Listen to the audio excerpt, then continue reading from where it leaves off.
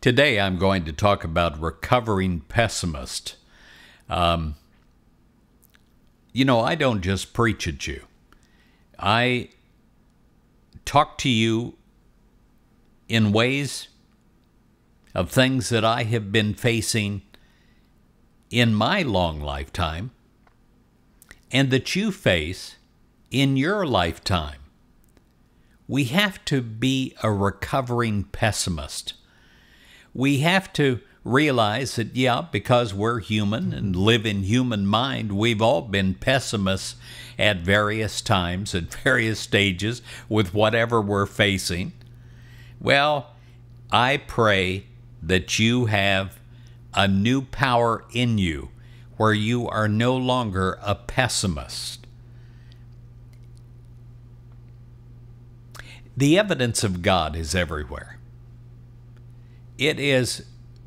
I watched an eclipse last night that just was beyond awe-inspiring. Have you ever watched the sunrise cast its rosy glow on a leaf and on a tree? I ask you sometime to go somewhere where you can, where you see the sunrise come up, and allow that to be your meditation time. Just to allow the sun to unfold the leaf on a tree and meditate on that. And then meditate on the city streets, changing the drab and the grayness of night into the brightness and the beauty. So does the light of God cast its glow on your life and on mine. Darkness of thought is changed by the clear shining of this inner light.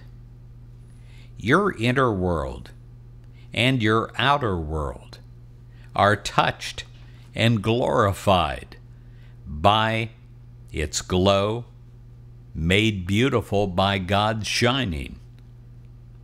You do not cause the light of God to shine in you any more than you cause the sun to dispel the night's darkness. You just enjoy it because it happens continuously. It happens in a way that can be counted upon. The light is within you right now. And the light is within you right now, eternally shining.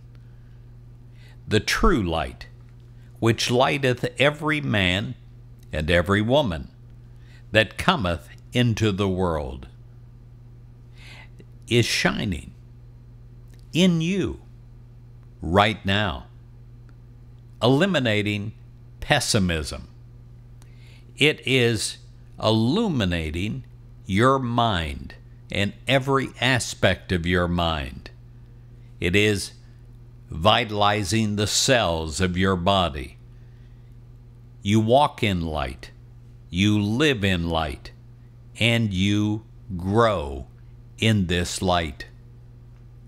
Isaiah 60 verse 1 says, "Arise, shine, for your light has come, and the glory of the Lord has risen upon you."